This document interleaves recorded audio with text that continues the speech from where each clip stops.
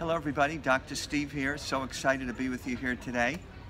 I'm here with a great friend at the MLSP convention here. Her name is Diane Hochman. She hails from Brooklyn, USA. Yay! And so happy to introduce her. And hi Diane, how are you doing today? I'm good, Steve. How are you? That's great. I wanted to, I've really been impressed by the way that you connect with people. And I know there are a lot of people out there who really have problems, and I think everything starts with that.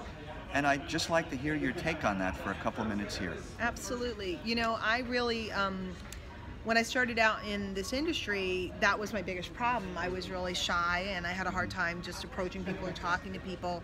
And I had a great mentor that one day he said to me, listen, step away from your business for a minute, and what I want you to do is to go and stop in gas stations or 7-Elevens or wherever, and I want you to start talking to people and meeting people and finding out, usually by looking at someone, you can tell a little bit about them. Like if I look at you, I can tell just by your outfit, you're kind of like a preppier guy, you're this, I listen to you, I can tell you're from New York and the area. So, and just start talking to people about things that are important to them and get them to connect with you. Don't try to sell them, don't try to get them, don't try to do all this stuff. And he said, master that, because if you can master having people falling in love with you, is what he said, you'll do really well then when you turn back to your business, because the people come first. So being, I don't know, the naive kid, I didn't doubt him or I didn't question him. I just started going out to all these places and practicing, and I noticed like a woman would have on a mother's ring, and I'd say, oh wait, what months are those? And you have 4 kids, and you know, because it was something she was wearing, or you know, whatever jewelry she's wearing or whatever else.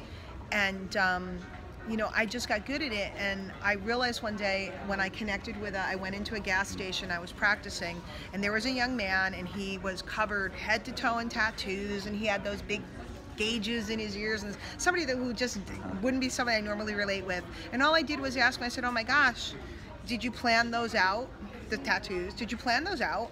Or, you know, or did you just add on as you went? And he started telling me all about his tattoos, and it actually was fascinating. I don't want any because they hurt, but it was fascinating. And the guy, like literally when I was leaving, he's like, please come back and visit again. And I realized I had figured it out. You connected with him. Yeah, on a topic. And somebody so different than me, and somebody that, like, you know, a lot of people would look at him and be scared, and he was the nicest guy in the world. All I did was I looked at, obviously if you put a lot of tattoos on your body, that's something important to you. Obviously if you're wearing a mother's ring with certain stones, it's something important to you. Obviously if you're wearing, like I'm wearing an I Heart MLSP shirt today because we're at the convention, you know, what's MLSP? So when we focus on the other person and ask them a question, usually they're going to like us.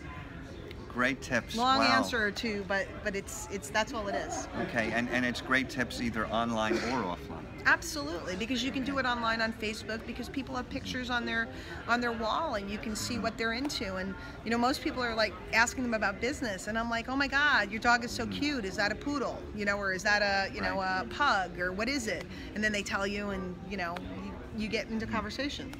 All right. Thank you so much, Diane. It's been a pleasure. See you later.